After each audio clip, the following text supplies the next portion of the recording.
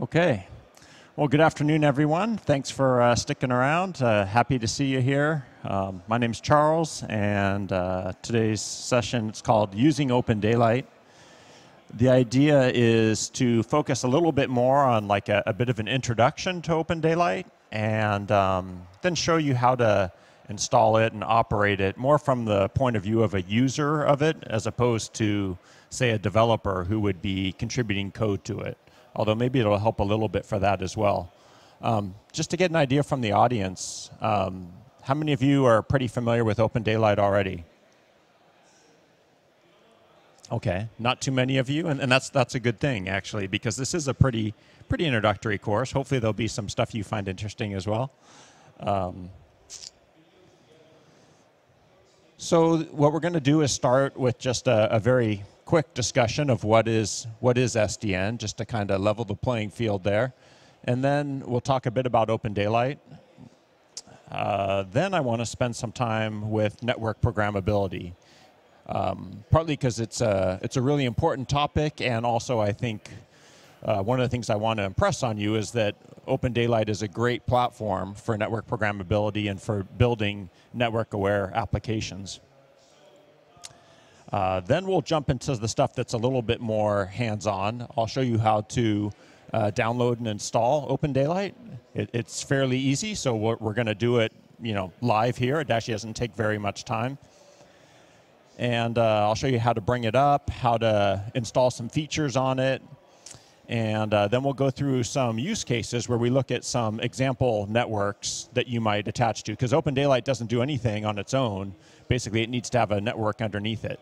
So we'll look at some different scenarios there, and then try a relatively straightforward use case that you can do on your own, where we use Mininet to create a network with some switches and have OpenDaylight control that.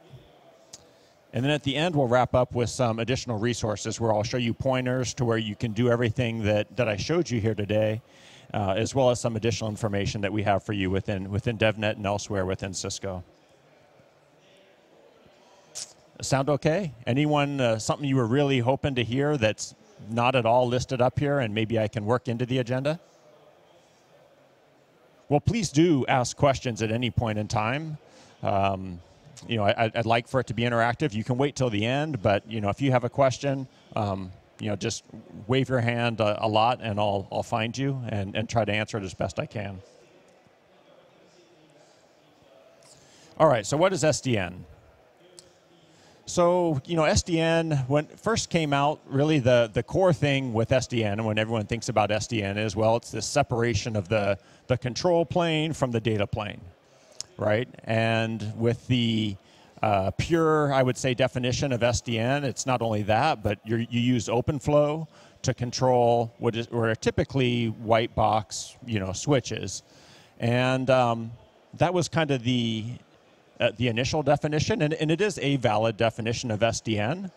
But I think, or at least a use case of SDN, but I think you're kind of missing a lot of what SDN has to offer. There's actually, I prefer to think of a broader definition of SDN, where it's not just that, but we want to really take advantage of all the information that's in the network. It's not just about configuring the network, which is very useful and SDN can do, but it's about being able to have access to all the information that the network has to query it and then make some intelligent decisions on top of it. And that's where network programmability and network-aware applications come into play. And to me, that programmability, that's really the power and the excitement that I think SDN brings us. Let's see, I have this clicker. Cool. So just to talk about this broader definition of SDN a little bit more. I have this picture, and there is this separation of the control plane and the forwarding of the data plane. In this case, we are even mentioning OpenFlow being used there. But there's a lot more. And this was, as I mentioned, there's a lot of information that's down here that the network knows about. And if we're able to programmatically access that information, get the real-time information, do some analysis on it at the application level, and then feed that back into our decisions of how we want to configure our network, then I think it's much more powerful. See, it's not just like a configure and forget about it. It's let's configure, let's monitor, let's make changes on the fly. And because it's all programmatic, you have instantaneous programmatic access to your entire network. So it's reasonable for you to be able to do this. So thinking of that definition, what is it that we need or that we expect from an SDN controller then? I mean, obviously it needs to be able to configure and control our network, but that's just the start of things. Really, we want it to be a platform on which we can deploy SDN applications. So not just configure our switches, but write those higher level applications and plug them into our network. We really want it to provide a good application development environment for us. And so now there's some critical things we need for it to do that. One, we need APIs. If we're going to be able to access this information, we need APIs. We need those APIs to be consistent. We need them to be developer friendly. We'll talk later on about RESTconf and how that came into be, but that's one example. We also want to be able to abstract away from the application developer the details of the network. We don't want them to have to care about the network topology. We don't want them to have to care about what underlying protocols we're using on the network, whether we're using, say, for example, OpenFlow, or maybe we're using BGPLS and PCEP, or maybe we're using netconf to configure everything. We don't want, at the application level, we don't want to worry about that. We just want to worry about harvesting the information from the network and then making intelligent decisions based on that. Notice that this isn't all about OpenFlow at that point, and you don't really even use OpenFlow in that definition of what we need. So now let's look at OpenDaylight. So OpenDaylight, it's a controller for SDN, and it's an open source controller. Now, initially, when it came into being, it was targeted at that very simple definition of SDN that I mentioned. Let's separate the control and the data plane. And you can see down here in the left-hand corner, there is support for OpenFlow, and that was what initially shipped with OpenDaylight, and it supports that quite well. But fortunately, it does a lot more than that. Basically, in the middle here, it has all the functionality that you would expect of a controller, all your network functionality. But as we saw with the requirements of our SDN controller-based platform, APIs are key. And it does have APIs. It has standard APIs as defined through netconf and RESTconf. And it also has other REST-based APIs that it supports. And those are all available to applications so they can get access to everything that's in the network, to configure the network, and to get information back from the network. And then really key to OpenDaylight is that it not only supports OpenFlow, but it supports a whole bunch of other network protocols that we can use. This is great if we have existing legacy equipment and we already have a network and we're already using these other protocols. OpenDaylight's kind of like the Swiss Army knife of controllers. It can talk to just about any network element you have. And if I was a vendor and I had a network device that it wasn't able to control yet, because it's an open source project, I could actually create my own plugin to enable OpenDaylight to control it. And that's part of why it's been so successful, because everyone can contribute to it and make it work with their network elements or with their applications better.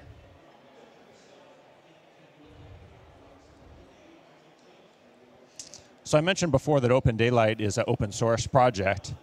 And whenever you look at any open source project, it's really important to look at the community behind it, because in the long run, the open source project is only going to be good as the community that stands behind it. It's really important with an open source project that you don't want all the contribution coming from just, say, one company or one university or any one entity or even just one or two. You really want a broad base of support behind it, of contribution to it.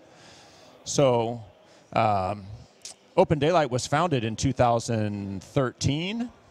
And it's run within the Linux Foundation. And the Linux Foundation, in addition to doing Linux, obviously does a whole lot of other open source projects. And they're really great at running open source projects. And they've lended a lot of support and guidance and help to the OpenDaylight community to have it grow.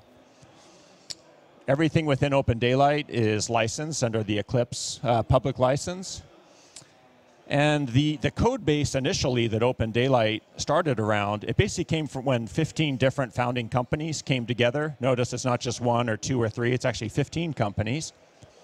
And they contributed significant amounts of code, and perhaps more importantly, software development resources too, to get all this up and running and working together. And the project's grown significantly since then to now there's well over 600 contributors contributing code. This isn't people using it, this is people actually writing code and contributing to OpenDaylight. In all, and this is a little bit of a dated piece of information as well, 2.5 million lines of code. So it's a large code base, in large part because of all those plugins that I showed. But at the same time, what I maybe didn't mention is that it's very modular, because if you're not using all those plugins, you don't need to include them in your build or your installation of OpenDaylight. And we'll go into that a bit more later on and how you do that. Let's see, Java. So most of the code is Java. There's probably some exceptions, but by and large, it's all Java. The very first release that came out in early 2014, and it was called Hydrogen. And the second release was called Helium, came out about 8 months later. And ever since then, they've kept up this sort of 8-month cadence of coming out with releases. In case you haven't noticed, there's a bit of a trend there. The release names are all named after elements in the periodic table. So if you want to figure out how old a release is, yeah, you can look that up and maybe learn a little bit about, or remember back to your chemistry days. The current release is called Boron, and I'm trying to remember when the first release of Boron came out. I think it was maybe it was around October timeframe. And then once the release comes out, if there's a reason that there's to do like what they call a service release, that's what the SR stands for. Perhaps there's a security vulnerability or a major bug or something that gets found. They come out with these service releases. So there was an SR1 and then SR2 came out back in December. So that's, if you want to look at what the latest stable release of OpenDaylight as of today is, it would be this, Boron SR2. And the next release, which has been in the works for about, 5 months now, is the Carbon release. So if you were to talk to OpenDaylight developers, they're almost all focused on Carbon now. Actually, very few people are working on Boron anymore. And the Carbon release is due to come out in May of this year. All right, now I want to talk a little bit more about the software architecture of OpenDaylight. As I mentioned, it's Java. They kind of just chose that language to use across the board. Maven is the build system that's used for Java. What's more important, I think, from a user perspective, and that you would actually get involved with, would be this use of Carafe and the OSGI model that's supported underneath that. The idea with Carafe, or the benefit that it brings, is that it's really good at dynamically loading in bundles, or what in OpenDaylight's kind of referred to maybe more as features. And you can load these features at runtime and have them registered into the system and have them take effect without taking the server down or without taking the controller down. So as you'll see when we start up OpenDaylight, we'll have a very minimal feature set on it, and then we'll start adding features to it so it can do what we want to do. And that's obviously very important, because you don't want to be taking your controller down. You want to be able to, over time, enable new features, upgrade features, make changes to it. And the framework that's put in place here works very well for that.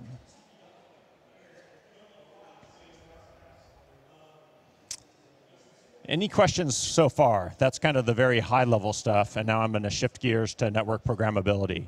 So if you had a question about SDN or OpenDaylight, we'll get into more detailed stuff later on, but before I jump into network programmability, just wanted to check. Okay. So the reason why I think we should talk about network programmability is that's actually where a lot of you, I assume, are network engineers, right? How many are network engineers? Just about everyone, right? Okay. How many of you consider yourself a software developer also? Okay. Well, when we talk about network programmability, it's much, much more important to be a network engineer than it is to be a software developer. The amount of networking knowledge I think that you need to know to do network programmability really well, it's pretty high, a somewhat daunting challenge. Fortunately, you guys have that hard part down. The amount of programming skills that you need for network programmability really isn't that tough. If you wanted to go in and start writing code for OpenDaylight, that's pretty challenging.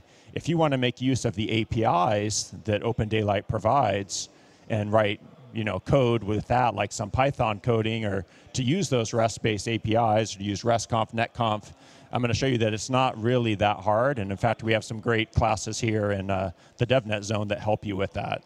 So you guys are in good shape. A software developer that has no networking background would have a much, much more difficult time stepping into this. So when it comes to the expenses with the network, the other thing to look at is the real cost is not so much in the equipment, even though I think we still charge a fair amount of money for Cisco gear and have good margins, but that's not really where the cost is. The cost is more in the time to operate and maintain and configure and do all this stuff with the network. And it's not only a cost in that sense, but also to deploy. You spend a lot more time deploying your network, configuring it, and that type of thing than you do, say, spinning up new servers for compute and other things in your environment. So when I talk about network programmability, there's a couple of different ways to think about it, but I'm speaking more from the point of view if you take a look at your virtual or physical infrastructure that you have and some APIs that it provides. Now, you could, from an application, make use of those APIs directly and call into, say a switch, and it will have APIs to let you query to get the configuration from it, to make changes from it, to see counters, to do those types of things. You can do all that. You could also have a controller like OpenDaylight that sits in the middle and abstracts some of that away from you. So then you could use the APIs of OpenDaylight and have it take care of the lower level details of the physical and virtual network infrastructure. And fortunately, it's not really like it's an either or. You could be, and a lot of people will be using these things in parallel. For the most part, you'd be going through your controller like OpenDaylight, but where it makes sense, you might go directly to the device. Or you could query the device-specific information directly through OpenDaylight, and it'll pass it through. So it's not like it's a one or the other and a real difficult trade-off. You can get the best of both worlds.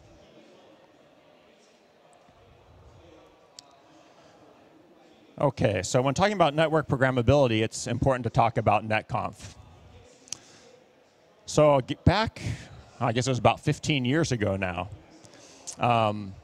there were some folks within the IETF and the Internet Architecture Board. Sorry if that's a little bit hard to read. But basically, they came together to take a look at the state of things with networking and how people were doing network configuration. And they had a lot of equipment vendors there. They had a lot of operators there, people who operated large networks. And they asked, so how many of you are using SNMP for doing configuration? Yeah, a lot of people are using SNMP, but very few are really using it for doing configuration. And if they are, it's probably only for a limited amount of configuration. So what are you using SNMP to configure?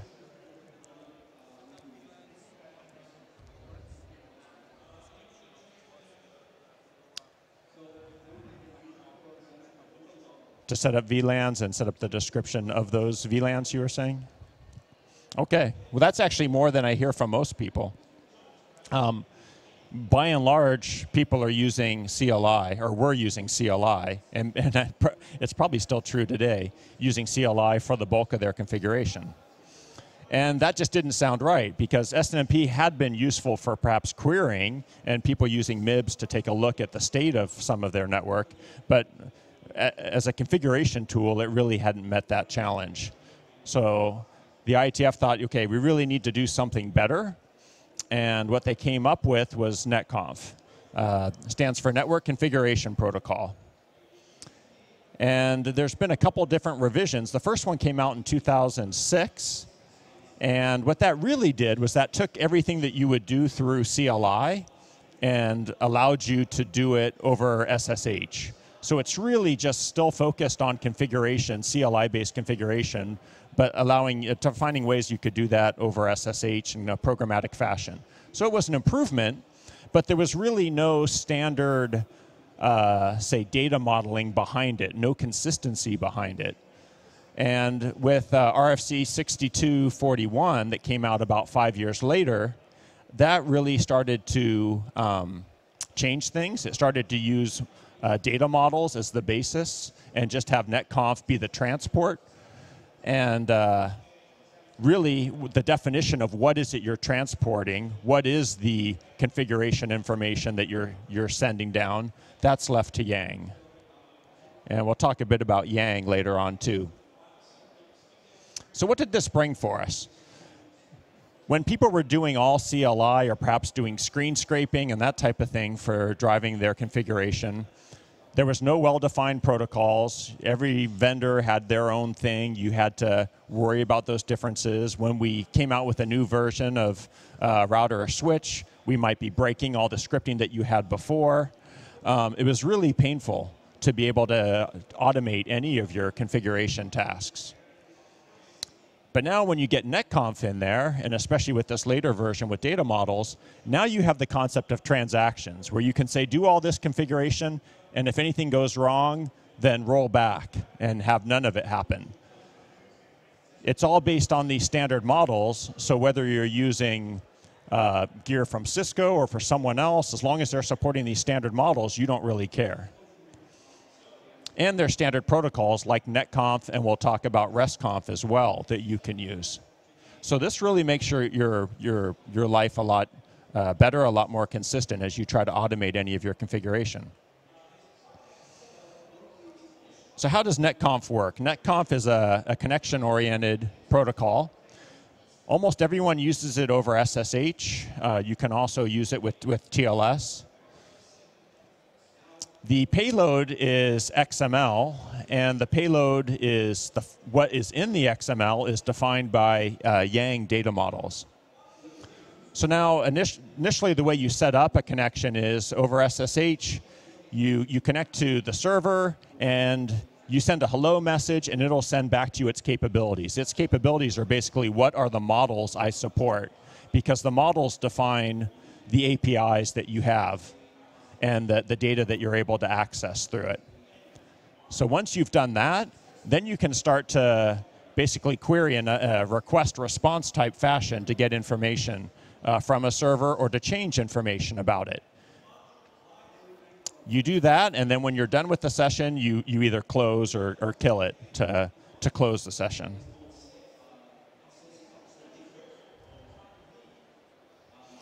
There's some commands that have been defined within netconf.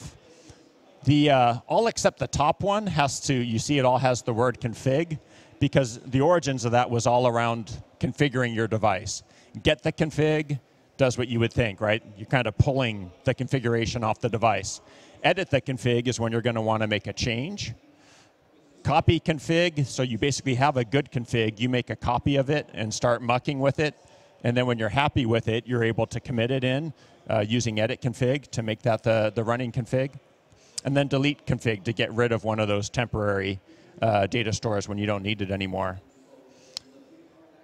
And as we talked about at the beginning, though, there's a lot more value to network programmability than just getting static configuration.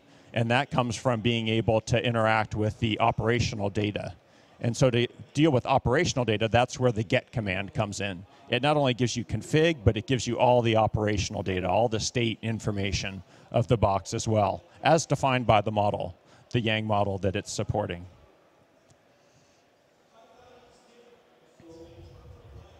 Okay, so I've been mentioning Yang a lot. I should probably talk about it in a bit more detail as to what it is. So it's important to get this distinction between what is a data model and what is a network management protocol. So in this case, think of Yang as being your data model. And netconf is an example of a network management protocol that you could use. So the data model, that's going to define all the syntax, the semantics, the rules behind your data. So like, what does an IPv4 address looks like? What's the structure of that? What are the valid values? That's all captured in the data model. And netconf, or the network management protocol, that's just defining things like the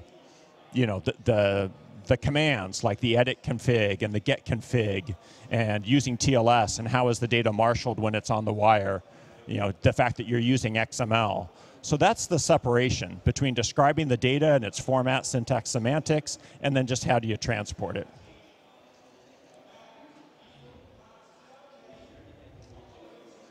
So you'll notice here, Yang, the RFC for Yang is 6020. It's a little bit lower than that netconf one, that revision of netconf. I probably should have used like a timeline or something.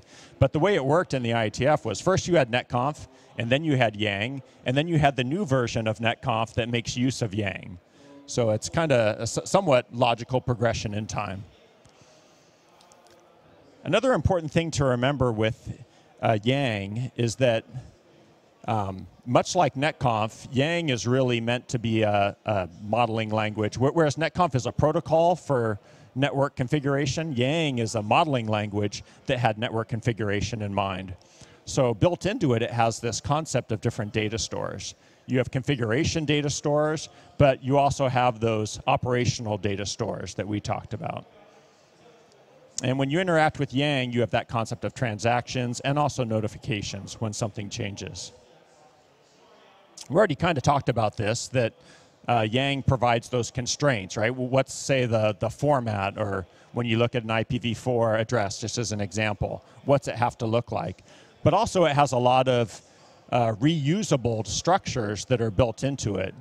Actually, it leverages a bit from C++ as a programming language in that sense. But it also, there's RFCs that have been defined that define the basic Yang types. In addition to what's an IPv4 address, what's an IPv6 address, what's an interface. All these things are now standard things that have been defined in Yang, and now you can use those as building blocks when you're defining higher level configurations. And it's all very extensible and modular in that sense. So the structure that's defined within Yang, at the top level, you have containers. And within a container, you can have a bunch of things. You could have another container, you could have lists, and you could also have end elements. An end element is something that's actually going to have a value, and typically called a leaf.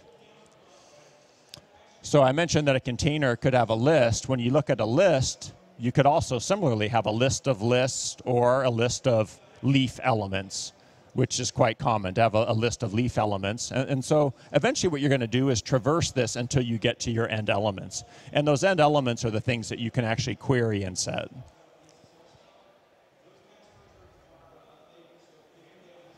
Now, showing you how these things work together, if we think about network management, we start with the definition of the data.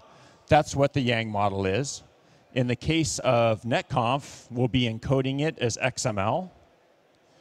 And then we have the netconf operations to work on it. And the netconf operations actually use an RPC mechanism, as we talked about before, request response. And then it's encoded using SSH primarily, or like I mentioned, some people use TLS. Key thing that I want to point out here, though, is this thing down here that's depicted, you can think of this as your network element. This could be a router or a switch. It's on that switch that these data stores actually exist. And it's the switch or the router that's acting as the netconf server. It's not the controller that's acting as a netconf server in this case. The controller, OpenDaylight's actually acting as an as a netconf client in this case. So it's talking to the server, and the server saying, here's what my configuration looked like. Here's the Yang models that I support that let you interact with my configuration and my operational state. And much like you're used to seeing on a router or switch, it would have these different data stores, the actual running configuration, the startup configuration, and this candidate configuration, which is something you could be working on and tweaking and eventually make it the running configuration.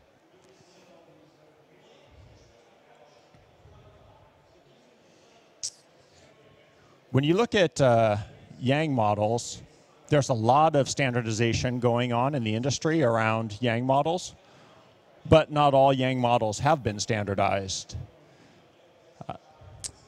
The reason for that is we want to have as much in common as possible, right? So there's kind of large debates, as you can imagine, when you get a bunch of different vendors with different equipment, and they say, okay, hey, what should we're talking about the configuration of an entire router or switch. What should that look like? There are some differences of opinion, right? And there's differences that are even necessary because there's differences in capabilities. So everything that can be standardized is essentially being standardized, and we're building up more and more building blocks that are standard. So if you think of that as defining maybe about 80% of your configuration, now if you go with a vendor like Cisco, they have a bunch of equipment. We have a bunch of equipment. And we have some common models that in Yang speak, they augment the standard models. So we support the standard model plus some additional stuff that we support across all of Cisco networking equipment. That's what we would capture in this common model. And then say we have some very specific functionality that's only supported on, say, the ASR 9K, just as making up an example. That might have a device-specific model to let you get access to it. So at the end of the day, you still have the access to everything that the device has. A lot of it is per standard model. Some of it's per Cisco common model, and some of it's per this device-specific model. And the way Yang works, you're able to layer these things by extending a model or augmenting it as you. That's the term that's used in Yang.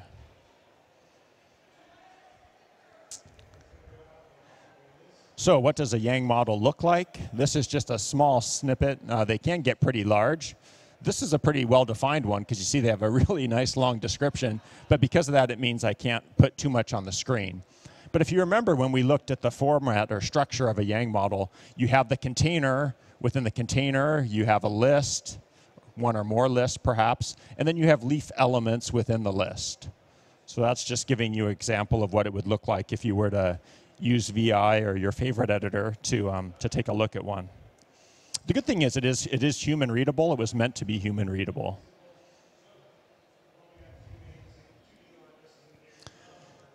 To get Yang models, fortunately, it's very easy. Almost all the Yang models that people are using are on GitHub. By and large, if you go to GitHub/Yang models/Yang, you'll find just about everything there. You'll find models that the IETF's working on, that OpenConfig project's working on. You'll also find the Cisco specific Yang models under like a vendor portion. And so this is a great resource. And don't worry about getting the URLs down or anything. It's the slides are available, and you can grab them. Within DevNet, we do have some Yang models. I would say these are probably a little bit more experimental, or they're there for a certain purpose. I don't see any reason why they wouldn't migrate into the other repository when the time's good for that. Because it's much easier to find if they're all in the same GitHub repository. I mentioned and we saw that Yang models are human readable, but they can also get to be quite large. So it's nice if you have some tools to help deal with them. These are a few tools that are very handy. Pyang, have any of you used or heard of Pyang? Okay, yeah, and you're also familiar with OpenDaylight. So Pyang, it started out as being a Yang validator. So I have a large Yang model. How can I make sure that it's well-defined? And that's what Pyang can do. But it also has some other cool things to help you. It's a command line tool to help you look at the Yang model. And we'll look at that in a little bit more detail. Yang Explorer is a graphical tool, a browser-based tool that basically lets you look at your Yang models as well and then drill down into them. This is just kind of a screenshot depicting what's happening. And notice this is that same IETF interfaces file that I looked at before that we showed using VI. And then OpenDaylight has Yang tools. And this is a really cool feature of OpenDaylight that with these tools, what OpenDaylight's able to do is read in a Yang model. Like when a network device says, hey, here's my Yang model, OpenDaylight can pull it in and generate code that supports that API. Right? So basically all the request response mechanisms that need to be in place, that all gets generated. And if there's already existing code within OpenDaylight to deal with it, like when someone does make a request and to say some higher level logic that's needed in OpenDaylight, it'll all just automatically work. If it doesn't, you might still need to write some code in the controller, but all the interface level, all the API handling stuff all gets generated on the fly and gets linked in.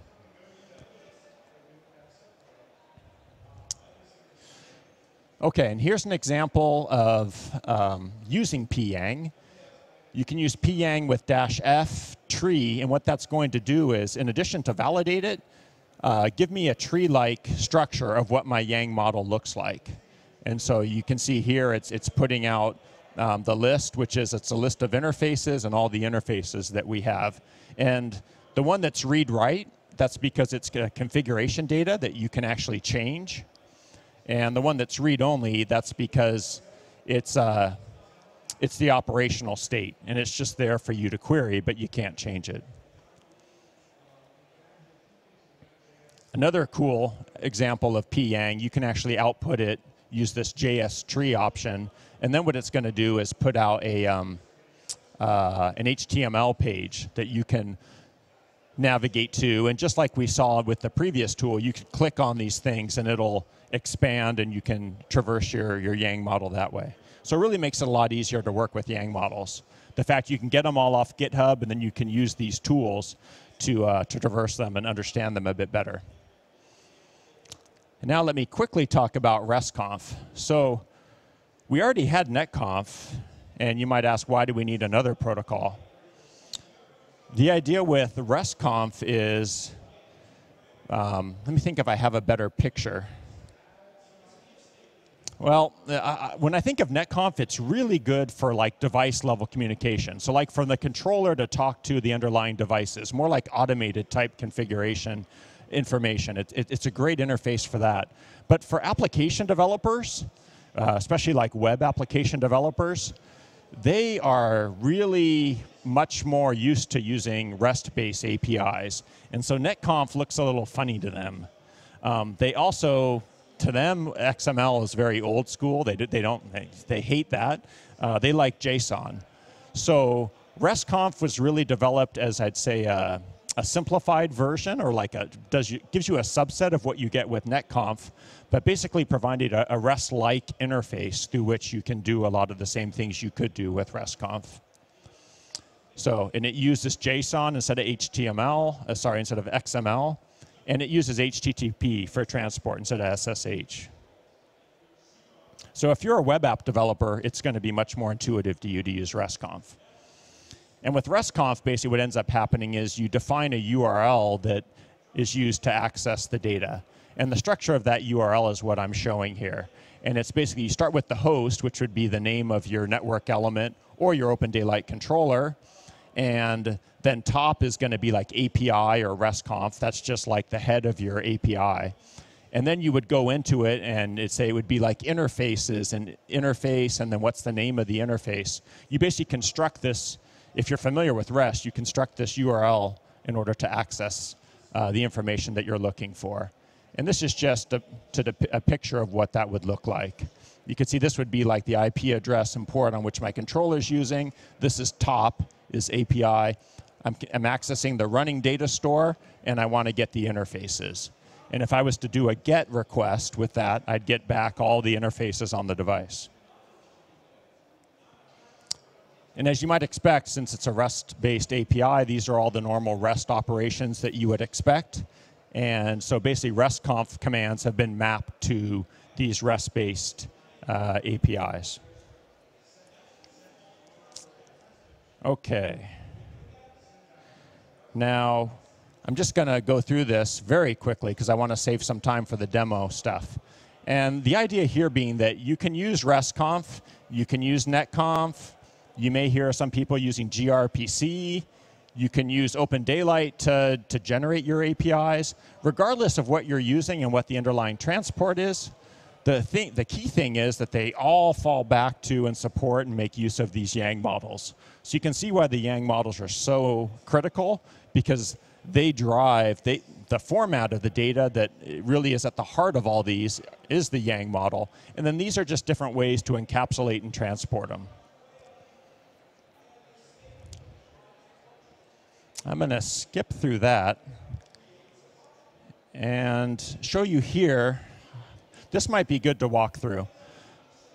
So the idea is let's say I want OpenDaylight to control this network. So I'd start out with this set. OpenDaylight doesn't know anything about the underlying network, except that, say I tell it the IP address and the credentials it's going to need to SSH into it.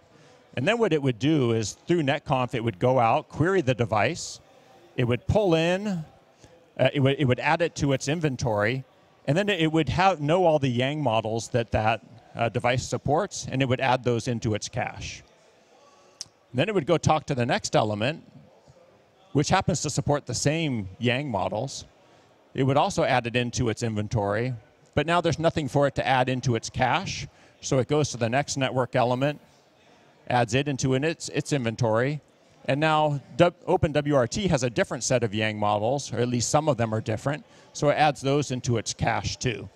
So now OpenDaylight has an understanding of Yang models that are needed to interact with these devices, which means it's also generated code to deal with the APIs that are involved there, to talk with them all using netconf. Okay, got about 10 minutes, and I'm going to jump into the installation aspects now. So, yeah, we're going to get a little bit more hands-on now. And the idea being that I mentioned before, the current release is Boron SR2. So if you wanted to start using OpenDaylight to control a network today, you would go here, you would download that. It'd take a couple minutes. And then to start up OpenDaylight, it's as easy as this. You just type, you just unzip that, type bin carafe, and you should be up and running.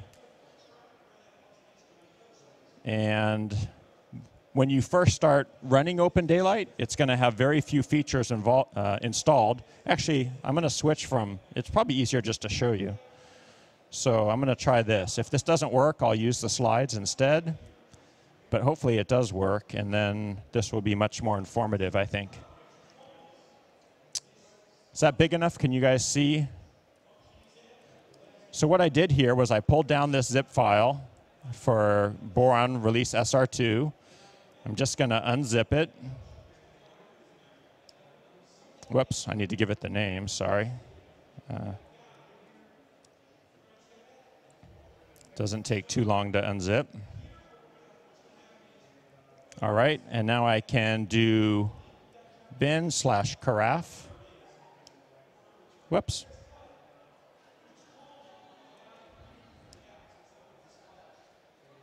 Oh, sorry. I need to go into the directory of it. And now here, do bin/carafe.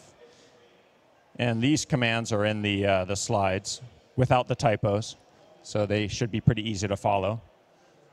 And that's how quick it is to start up OpenDaylight. So now OpenDaylight's running. And I can see what features are running on it by doing a feature list-I.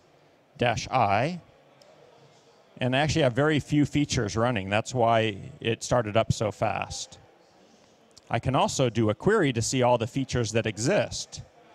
And if I do this, you can see I got a much longer list, actually scrolled way off my screen. So those are all the features that exist. So I have OpenDaylight up and running. Now, what I want to do is attach it to a network. And in the interest of time, I'm just going to show you the simplest network that I can attach to. And that would be this one. So how many of you have heard of Mininet? Okay, Mininet's an easy way to spin up a very small network. And I'm going to use that because I'm going to run it right here on my laptop. And there's a couple other things. Take a look at the slides because I didn't leave myself enough time to cover this, but these are just other example networks that you can connect to using VPP or using, because I mentioned OpenDaylight can be used with a lot of different network elements. This is an example using BGPLS and PCEP. But for the point of getting something you can work with right away, I'm going to stick to this simple mininet example. So what I'm going to do, you already saw me install OpenDaylight. I'm also going to go and install Mininet, which is listed at the top step there. I'm going to start up Mininet, and within Mininet, I'm going to bring up a network of 3 switches. And then I'm going to have OpenDaylight connect to that. So let's go ahead and do that. I get out of slide mode. Oh, the other really important thing that I didn't mention is, and it's mentioned in this slide, is I need to enable some features on OpenDaylight in order for it to be able to do all this. And here's the list of features that I need to enable. This feature, feature install is how I do it, and I need to enable these features. So I'm going to get that going on my OpenDaylight. Let's go back to OpenDaylight here. And I'm going to do a feature install.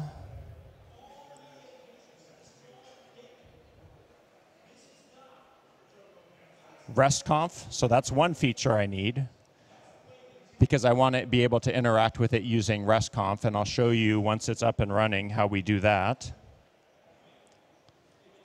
But then I also need the L2 switch. And this is something, if there were any errors, it would tell me as I'm entering these.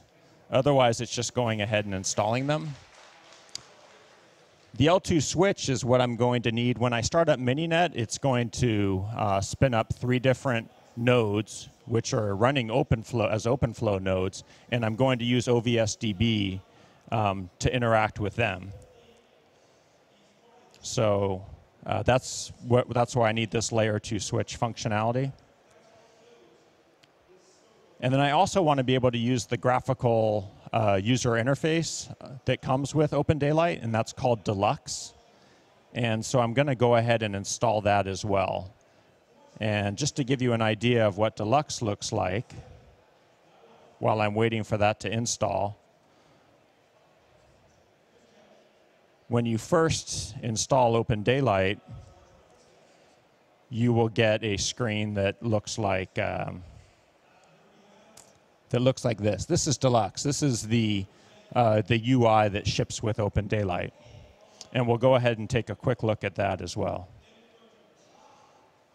So let's see. Did my L2 switch is still installing. You can see it was very fast to start up OpenDaylight at the beginning, but it does take a little bit of time to install features. But once they're installed, then they run really fast. So, okay. So those are all the features I should need. Now I should have an OpenDaylight instance up and running that I can go to. It's running on my local host. So I'll browse to it, and I can log in. And the credentials are just admin, admin. And I can see my whole network. And that is my whole network because I have not started a network yet. So to start a network, I'm going to use Mininet. So let me start Mininet.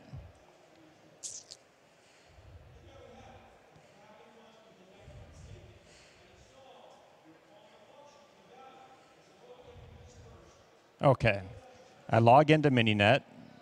The credentials for that are Mininet, Mininet. And I have a script in here that will start a 3-node network. So I just ran that. So now I have a 3-node network up and running. If I look at OpenDaylight and do a reload, now you can see it sees those switches. So those switches exist. I also have some hosts, but I haven't run any traffic yet. So I'm going to do a ping all. Sorry, this is probably real small and hard to read, but let me make that just a little bit bigger.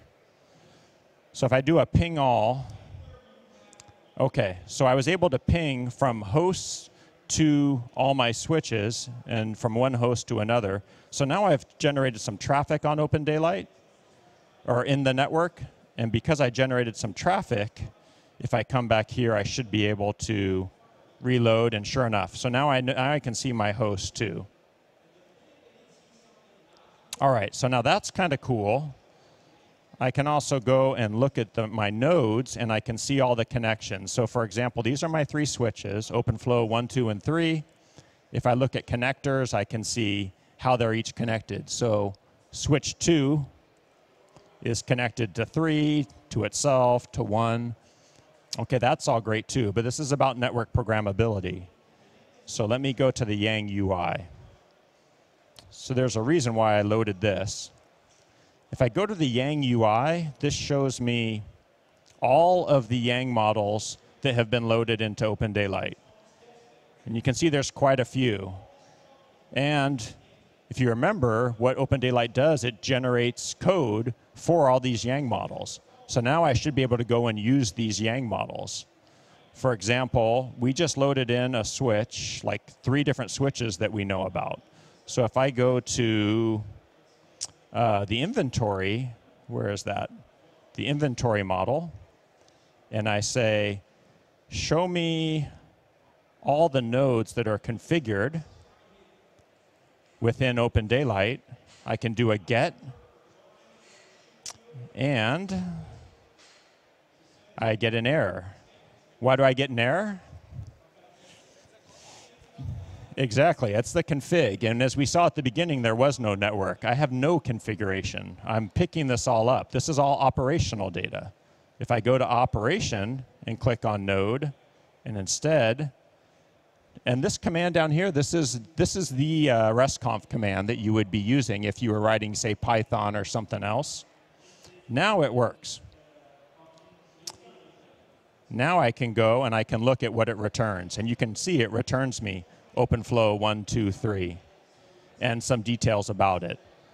Not only that, but if I want to drill a little bit deeper, I could. And I could request a specific node, for example. Give me only OpenFlow, because the ID for that is OpenFlow 1, 2, 3. Give me only OpenFlow 2, and do a send. And now I can get that. And now I'm getting just the node with ID OpenFlow 2. So this is just to show you how easy it is with OpenDaylight, both to find out what APIs are supported and then to make use of those APIs. I'm doing it using the GUI, but I could be including it in some code that I wrote very easily as well. Okay, so now let me get out of this, and we will wrap up.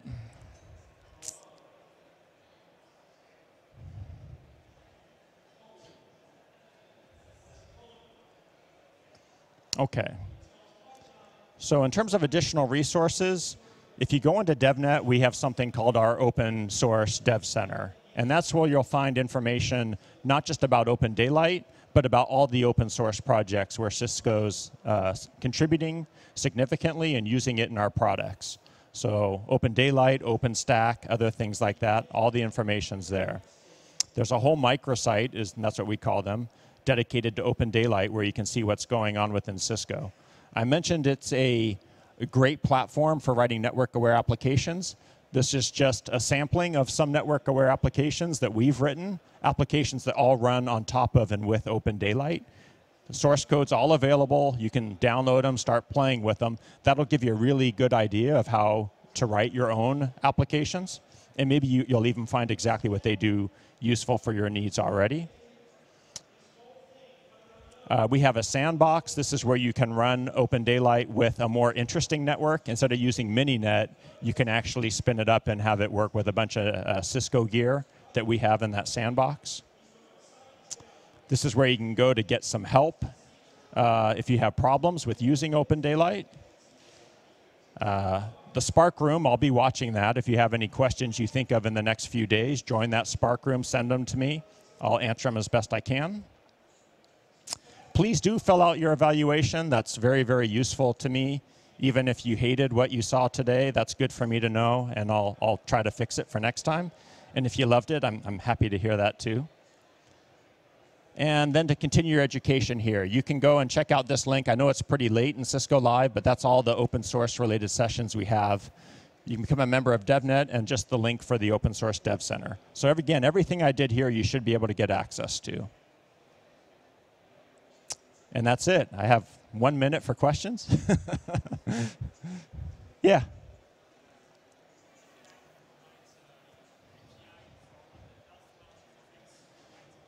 Oh, what's that? Yeah, RESTconf. Yeah, there's an API for the northbound interface. That is, well, you have to authenticate. Like, for example, if you were using RESTconf, you have to authenticate through RESTconf. If you were using, I'm trying to get back to the picture I have near the beginning that shows those interfaces. Because it was pretty early on. Oh, here. So yeah, you would have to authenticate. If it's a REST-based interface, it's going to have some authentication mechanism. If it's RESTconf, I think it's using HTTP basic authentication. You would hopefully encrypt it over HTTPS so that it's useful.